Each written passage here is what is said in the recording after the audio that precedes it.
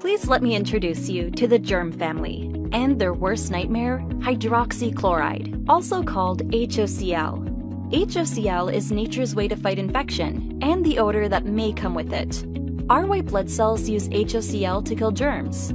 As you will hear, we have put nature's germ killer in a bottle. Meet the germ family. The pathogens include bacteria, viruses, fungus, mold, and yeast. These are the infectious agents that make us sick when we get an infection. These germs are all around us every day. Fortunately, we are protected by the white blood cells in our bloodstream. When we have a wound and germs are introduced under our skin, our white blood cells go to work and attack the germs with hydroxychloride, HOCl. The white blood cells use HOCl to kill the germs, and amazingly, HOCl is safe and non-toxic and does not harm human tissues. When our normal tissue meets a germ, this leads to problems, since the germs multiply and produce their harmful effects in and on our body.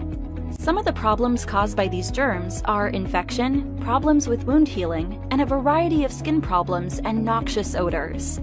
As shown here, HOCl kills all of these germs. HOCl is 100 times more powerful than bleach, but yet it is safe and non-toxic to human tissues. Powerful yet safe is a great combination. HOCl kills the germs without harming your other cells and tissues, solving the problem.